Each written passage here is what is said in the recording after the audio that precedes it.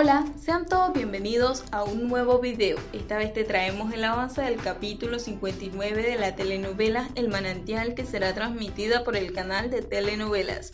Mirna sorprende a Fermín y a Gertrudis besándose. Mirna insulta a Gertrudis y Fermín le dice que es la menos indicada. Ella le avisa a Fermín que vino por su hijo. Gertrudis se va con Rigoberto y Fermín queda con Mirna. Gertrudis llega a Rigoberto al parque. Mirna le pide que le devuelva a su hijo. Fermín le comenta que no va a permitir que Rigoberto lo críe un asesino. Mirna queda desconcertada. Él le hace saber que ella corre peligro junto a Esteban. Fermín le cuenta todo.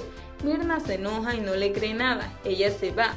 Margarita le pregunta a Altagracia qué le está ocultando. Ella le muestra el teléfono. Margarita se enoja y daña el teléfono y le prohíbe a Altagracia ver a Alejandro. Alejandro se da cuenta que no trae su escapulario.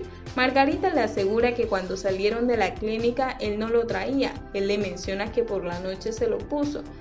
Alejandro le pide a Margarita que llame a Altagracia. Margarita le comenta que ella está ocupada y por eso no podrá, pero que cualquier cosa se lo pide a ella. Fermín encuentra a Gertrudis y le comenta cómo le fue con Mirna. Él le menciona que no quiere a Mirna y ahora su prioridad es ella.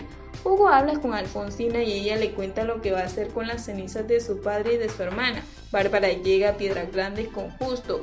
Ella se va a ver a Alejandro y Justo le reclama a Margarita por qué no le avisó lo de Alejandro. Ella le dice que lo sacó por su cuenta. Justo se enoja aún más.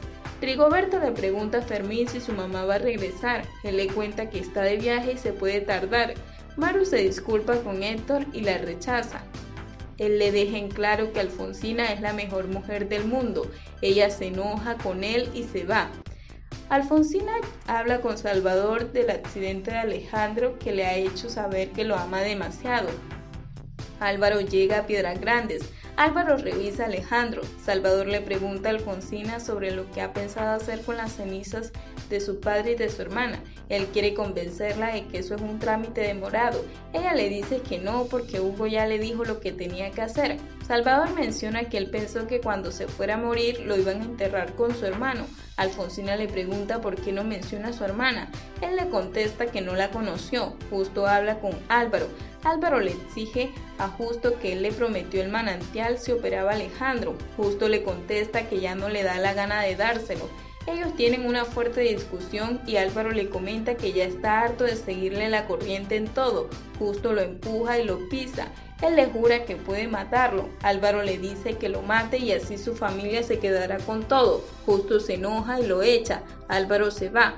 Bárbara se burla con Margarita porque se trajo a Alejandro. Álvaro se lleva a Bárbara a la fuerza y Margarita le pregunta qué pasa. Él le dice que su marido es un faltón que no cumple a su palabra. Alfonsina ve a Gertrudis llorando. Ella le cuenta que Mirna volvió. Margarita le reclama Justo por lo que le hizo a Álvaro. Malena llega a ver a Hugo y le entrega sus copias. Ella se disculpa con él. Malena invita a Hugo a cenar y él acepta. Bárbara por su parte sigue brava con Álvaro. Bárbara le contesta que gracias a Justo él no es un médico mediocre. Álvaro la cachetea y Pilar lo insulta. Justo llega y Alejandro está caminando. Justo le cuenta que él le importa mucho. Álvaro le pide que entonces deje que su padrino lo siga atendiendo. Gertrudis le cuenta a Alfonsina que ella es la hija que nunca tuvo. Bárbara llora y le pregunta qué le pasa a su papá. Pilar le pide que se calme. Bárbara le dice que si se entera que ella está embarazada la mata. Altagracia le cuenta a Melesio que ayudó a Salvador para que pudieran comprobar que ellos no son hermanos. Malena se burla de Hugo y su afán en conquistar a Alfonsina. Alfonsina se asusta y ve a Justo. Ella sale con una pala pero no lo ve por ningún lado. Gertrudis la encuentra y ella está asustada. Héctor habla con Fermín. Héctor le aconseja que sí le diga a la policía dónde está Mirna con Esteban. Mirna llega y Esteban le reclama dónde estaba. Ella le menciona que viene de San Andrés y quería traerse a su hijo, pero se arrepintió porque no quiere que viva con un asesino. Mirna le dice que él mató a Gilberto Morales. Él le pide que no lo deje solo. Salvador llega a casa de Alfonsina y le entrega el resultado de la prueba de ADN. Ella descubre que no es hija de Justo.